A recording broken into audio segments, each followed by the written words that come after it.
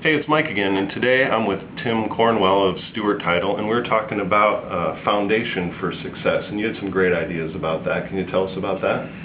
Yeah, Mike, thanks. When I think about success, it's really about just mastering the fundamentals.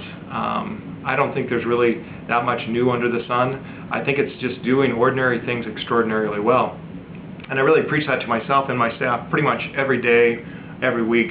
I'm hitting on three main things. One is, first of all, just do what you say you're going to do. I think that's such a big thing. Huge. Is just being a person of character and integrity, and if you say you're going to do it, make the commitment to follow through and do it. So do what you say you're going to do. The next one is do it on time. Nice. Make it a priority to get it done, get it on time, get it done on time, and you will build so much trust with everyone around you, including your customers. And the third one is, if you make a mistake, which we all do, mistakes happen, yeah, they do. Unavoidable, but when you make a mistake, take responsibility.